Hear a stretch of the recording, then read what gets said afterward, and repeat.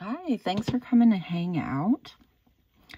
I have brought you along to do my nails and get an idea for a couple different ways to do some reverse stamping.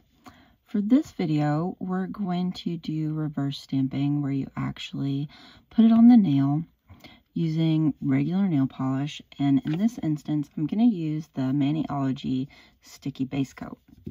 So first we need to get the stamp going. I'm going to start with the color that I want as the outline color. In this case, I want the outline color to be white.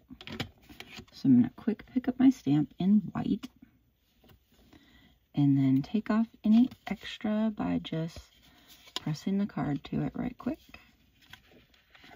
And then wiping my card off.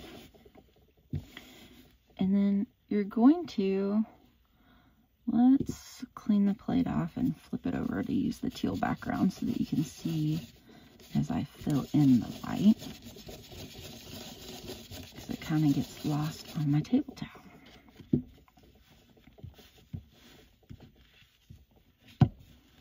There we go, now you can see them.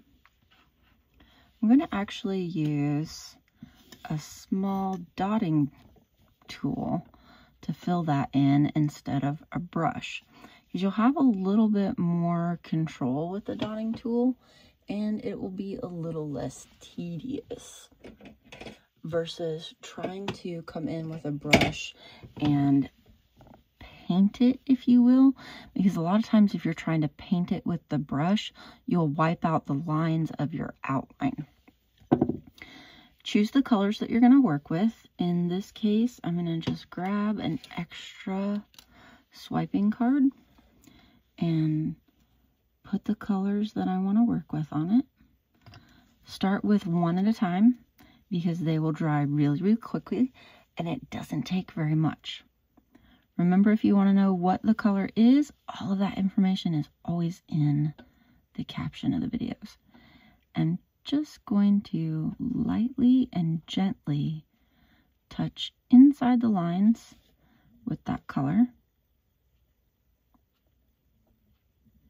letting it fill my design in. And if I feel like I missed a spot, I'll go back and hit that spot. Clean off the dotting tool and then grab my second color to switch.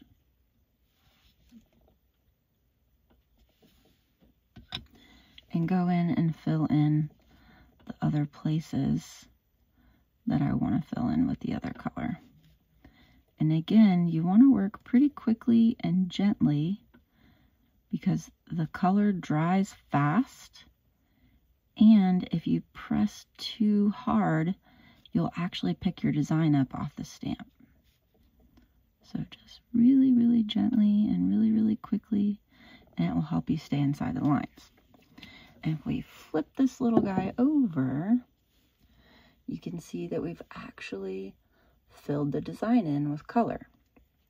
Now, if you think about it, if this is regular nail polish instead of gel polish has a nice sticky layer that would pull this little guy right off for us. Regular nail polish does not have a sticky layer. It's become dry. So what you can do is take some of that Maniology sticky base coat and put a little bit of that on the nail so that it's wet. And then take your little design. Let me give that just a second to dry so that it gets sticky. And then give my design just those couple extra seconds to dry. And using your clear stamper, line your design up with your nail and gently roll it right off into that sticky base coat.